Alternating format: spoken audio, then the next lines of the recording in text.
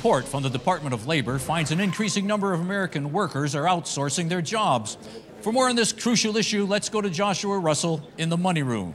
Thanks, Brendan. For years, corporations have been outsourcing their labor to developing nations as a way to cut costs. But recently, many individual employees have been sending their own work overseas.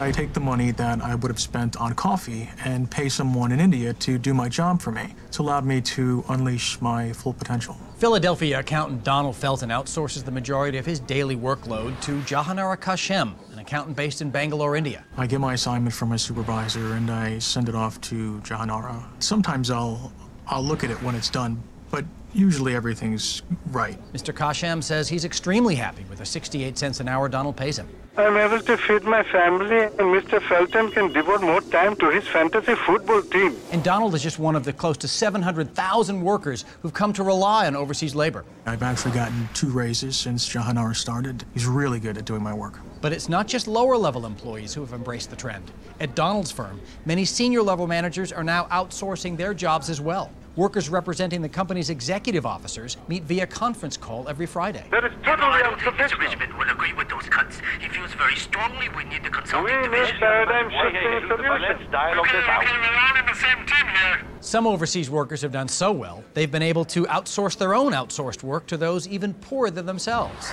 I pay a starving manager accountant one handful of rice per day to fill out the expense reports that are sent to me from the U.S. Analysts predict that if the trend continues by 2025, the world's poorest man, Ahmed Khalili of Afghanistan, will be doing 83% of the globe's work. It's a scenario that would suit Donald Felton just fine. I'm trying to get to a point where I can just lay in one place and not have to do anything ever. With the Onion News Network, I'm Joshua Russell. Thanks, Joshua. Personal outsourcing is expected to grow as much as 20% over the next 5 years, according to the Filipino team that completed the Department of Labor's report. Coming up next, a new study finds the meth epidemic is hitting worthless Americans hardest.